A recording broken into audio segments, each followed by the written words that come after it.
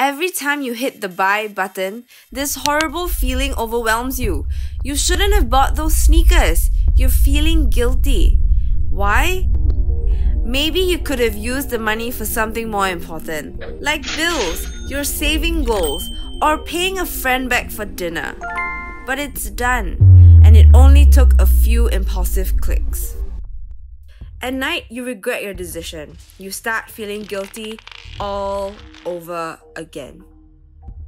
So, how do we curb this all too common desire for buying stuff and the guilt we feel? Well, you could try sinking funds. Sinking funds need you to set goal amounts and contribute to them monthly, so it gives you time to sit on your decision. And if you still want it, whatever it is, you know you can really afford it this time.